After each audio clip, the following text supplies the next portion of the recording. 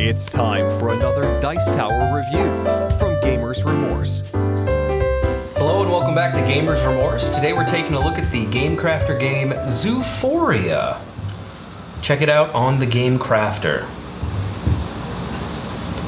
There's bears. And lions. Tigers. Oh my. Zoophoria is a worker placement set collection strategy game for 2 to 6 players and takes between an hour and an hour and a half to play. Guess what? The old zoo curator is thinking about retiring and is looking for his replacement. Can you create the best exhibit? Can you hire the best employees and keep the animals most healthy? Can you shovel the most? Well, let's not get carried away. At the beginning of the game, each player is given a round tracker sheet, 5 animals, 3 employees, and 3 workers to place on the board. The game begins with each player drawing a new animal that they have the option of putting in their exhibit. If a player wants the animal but has no room, they have to discard one of their other animals. Now, any player gets to pick up 3 dice at the top of the game board. That player rolls them and then determines which dice to place where. 1 die must go to food, another to the viruses, and finally another to the trash. Finally, players take turns placing workers on the game board. The game board is made up of several locations of import. We've already discussed the food, virus, and trash. Each of these locations on the game board either earns some level of removal of viruses or trash, or earns you additional food to feed your animals. Also, there are spots on the game board for acquiring more employees, buildings, or animals. Each player has room for 5 animals, 4 employees, and buildings. On the lower left, there are 2 spots for the best exhibit. These locations are like bonus points that only help for that round. The first player gets extra 2 points, while the second player gets an extra 1 point for the round. On the mid-right, there are 3 spots above 3 die locations. These spots allow a player to be immune from the daily event. The daily events range from super helpful to bloody awful. And then finally on the lower right was the day of the week chart. This is purely used to indicate how many rounds the game needs to go for. To the left of that is the first player marker. Players can take the first player marker by putting a worker here. Otherwise, the first player changes each turn going clockwise amongst the players. After all player selections have been made, it is time to collect the workers. Buildings, employees, and new animals are placed in front of each player, and older cards are discarded. It is probably important to note at this time that some buildings and workers carry with them the distinction of being stackable. This means that although they may prove to be weak themselves, a savvy player can stack many of the weak employees to make a heck of an awesome single employee location. All items in a stack must have the same icon on the card. Office workers, veterinarians, directors, security, they all need their own stack. It's often wise to double down on what kind of workers you want based on what they provide. Some provide popularity, denoted by the orange man icon. Some provide food, denoted by what I call the coffee cup, although it looks like a bag of food. And some provide vaccination to cure viruses. The others clean up trash. After all cards have been placed and discarded, the daily event shows. A player rolls all 3 dice on the right side of the board. The sum is referenced against the daily event chart, and voila! A happily horrible, awesome event occurs. Maybe a mishap in the lizard exhibit happens. All lizard exhibits are closed, or maybe trash is reduced for the day. But odds are, it's going to be something awful. In the next phase, it's time to make sure your habitat is maintained. Collect food and feed your animals. If you don't have enough food for one of your animals, the exhibit is closed. Collect the viruses, minus any vet abilities, and apply the viruses to your animals. It's important to note that some animals have a special resilience against viruses. I'm talking about you, alligator. If any animals are over their threshold of viruses, the exhibit is closed. And finally, collect trash, minus any groundskeeping bonuses. Finally, take any special bonus actions from your animals, if they have them. And at last, score visitors. Earn those delicious victory points from your exhibits. Each employee and animal has a little orange icon that determines how popular they are. For each visitor point, you must move your scoring marker 1 space up. After that, it is rinse and repeat, 7 times to be exact. Don't worry, it goes quicker than you think. Wait, didn't I say something about set collection? Oh yeah, at the very end of the game, all animals in the exhibit currently get a special bonus points if they match in some facet. There is indigenous location, cold or warm environment, or animal classifications. That means mammals, lizards, birds, etc. 2 points are given to the player with the most of each of these categories, and at the end of the game, the round scores and set collection bonus points are added up, and the winner is the player with the highest score.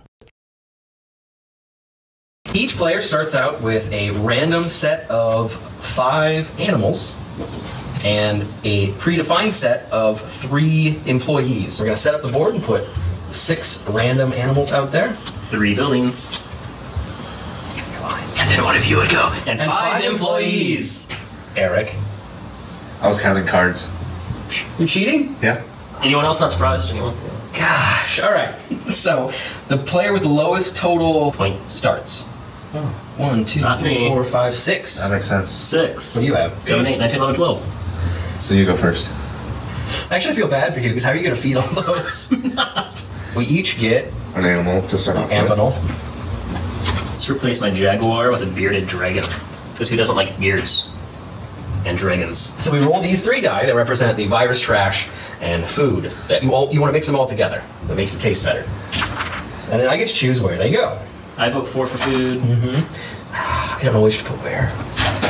Oh, you did it wrong. Either way. Oh man. Should we do it the other way? Oh man. All right, take turns placing tokens for daily selections.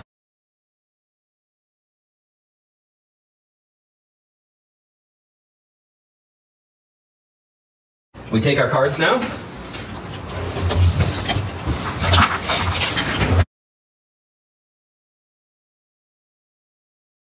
Okay, and we get rid of the old cards. Yep. We roll the die of fate. 13. Thanks, buddy. Mammals are closed. Hey, look, all of my stuff closes. That's a lie. I get to keep one of them open. All right, take points for main attraction. No one went there. Determine first player for the next day. No one went there. So So that would allocate to So Brian. rotate, we'll go to Brian. Collect food / feed animals. So we each get 4. Close unfed animals. All of mine are fed. All of mine are fed. Mine too. Collect viruses, place viruses. So we each get 3. I get -2, so I really gain 1. I think we each gain 1. Yep. Wow, my guys are really weak. All the way around. Okay. And what happens next? Collect The trash. abilities. Oh, Yeah, trash. collect trash. So we each get 3 - 1 is 1 is 2. 2. Alright, so we did that. Score visitors.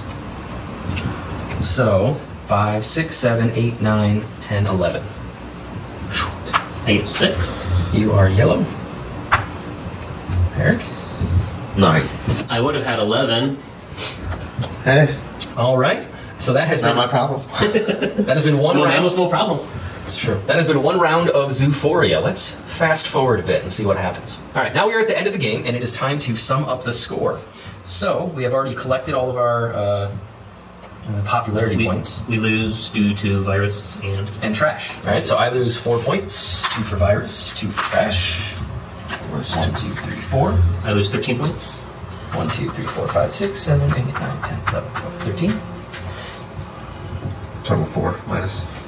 1, 2, 3, 4. Okay. And you gain 2 for food surplus. Well, I guess you gain 1. 1. So you gain 1 point for each 2. So 1. And now we do the sets. So the first up is how many mammal sets does everyone have? I have 2. 1. Okay, so Brian gets 2. How many sets of lizard animals do people have? I have 3. I have 2. 1. So Sean gets 2. Okay. How many sets of birds does everyone get? 0. I have 2. 1. Okay. How many sets of spiders does everyone have? 1. 0. 6. Whoa! All right. 1, 2. Spider-Man. Didn't realize what I was saying. All right. Endangered species. 2. 2. 1. 3. I'm sorry. Bengal tiger. So 2 for that. Sunny weather animals. 5. 4. 5. Did away. No one gets it. Africa. 3. 0. No. So Brian gets 2. Okay. Asia. 5. 1. 2. Okay. South America. 1. 0.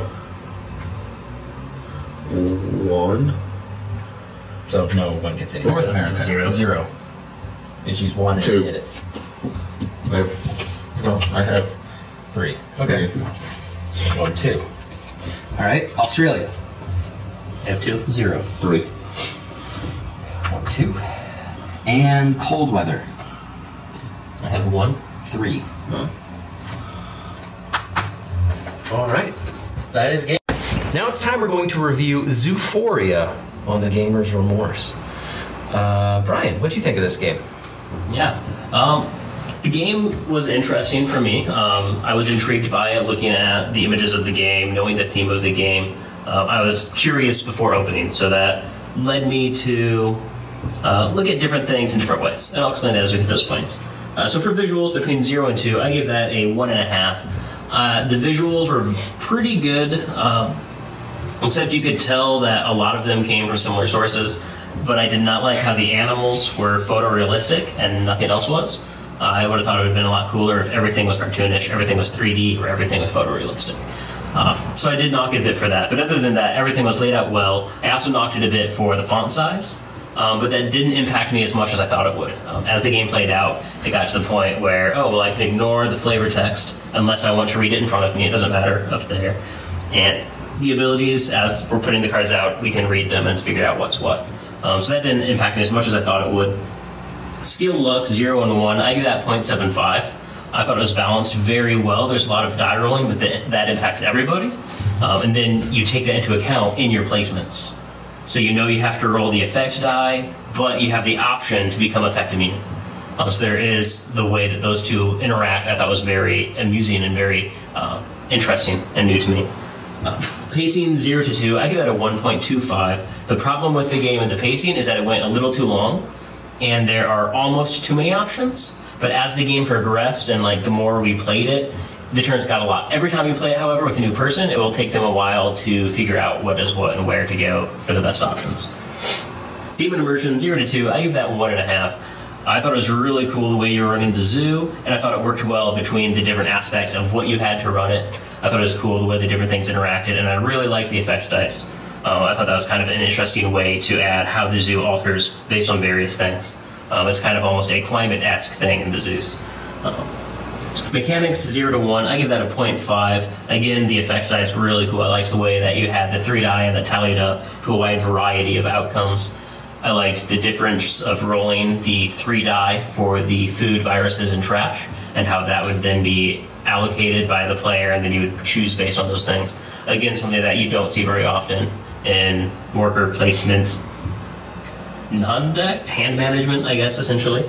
And then was it fun? 0 to 2, I give that 1.5. I found it very enjoyable up until the last couple turns. I feel it could have ended a few turns quicker, maybe 5 turns or so. But I did enjoy the game. It's a game that I would break it out at multiple game days. I probably would play it multiple times in one game day, but I would play it at multiple game days. Sean, what were your thoughts? Overall, I think I agree with almost everything that Brian said. So I'm not going to expand on it much more, other than the fact that when I went into this game, I kind of saw some similarities between Zoophoria and Agricola, and that kind of panned out what it ended up being. There's a little bit of room for probably refining some of the aspects to make it go quicker. Maybe there aren't as many steps in the turn order that tend to bog things down and gum it up. But overall, it was a really fun game. So I think you'll see that in my rubric. All right, quality components, 0 to 2. I give it a 1.5. As Brian said, it would have been nice to see either all photorealistic or all 3D cartoon. Good balance of skill to luck, 0 to 1. I actually gave it 1. There's a lot of room for strategy here, which is really cool to see. And that makes sense. If its parents are Zoophoria and Agricola, you're going to have innate strategy in this game. Downtime 0 to 1. I gave it 0.5. As Brian said, there were too many rounds. Could use some tightening up. It just seemed to go on a little bit longer than what I would have liked to see this game. It's a 60 to 90 minute game. It would have been nice to have it maybe down to 45 minutes. And that might be asking a bit much. I know they have an entire week in here, but do you really need a whole week? Maybe it's just a weekend game. Make an express version. That's probably more portable, and more people would be inclined to play it in that 45-minute window. Theme 0 to 2. I gave it 1.5. I felt like a zoo curator. I'm hiring people, to help out with odd jobs. I'm getting animals. I'm opening up exhibits. I'm going to do a reptile exhibit so I can pack more animals in there. That sounds bad. So I can have more animals on display, let's say. So it kind of made sense. It resonated with me. Thrill competitive. I gave it 0 to 2. For 0 to 2, I gave it 1. There's a bit of king making. This is... we played it a few times, and I ended up way ahead And it seems like once you get out ahead, there's no catching up because I've stacked up, you know, these characters that just add on, you know, that aspect of the game. So that was kind of unfortunate to see. It'd be nice to have like a rubber band effect. Maybe I get slowed down. Maybe one of my exhibits gets closed because it's too popular, so I'm generating more trash. Something in that thematic element would have been nice. Was it fun? 1 to 2. I gave it 1.5. I really did enjoy this game. Other than a little bit of analysis paralysis and the length of the game, it played really well, and I have no complaints there in regards to the mechanics. So overall, I gave it a 7. I like this game. As Brian said, I would play this maybe once in a night. More than that, due to the time length, I would really question it. So, Eric, what'd you think? I'm newer to worker placement games. It was a little difficult kind of going in. The appeal for me, probably, I'd give it about a 3.5 out of 5. It looked interesting. It sounded interesting. To me, it just sounded like a Zoo Tycoon, the board game, essentially. The character cards kind of, it looked like it was pretty much taken right out of Zoo Tycoon, the cartoony look. The replayability, however, for me was lower at a 2.5. It was fun at the first couple of turns trying to figure out what you were going to do, and then it just drug on. So it's definitely a game that I would play, but there are other worker placement games that I would rather play instead. That's fair. What did you give it? 6. 6. All right. So 7, 7, 6. So 6.7 for Zoophoria. Check it out at the Gamecrafter. Thanks for tuning in, guys. See you later. If you tune in, the internet. What is this internet you speak of? I invented it. It's a series of tubes. Oh, wait, didn't Gore invent that? Gore stole my favorite. Thanks so much for watching the Dice Tower videos. Find more great videos and reviews, as well as our top-rated audio podcast at Dicetower.com. You can also find other great shows at DicetowerNetwork.com. I'm Eric Summerer, and you've been watching The Dice Tower. The Dice Tower is sponsored by Cool Stuff Inc., where you can find great games for great prices. Cool stuff in stock. Check them out at CoolStuffInc.com.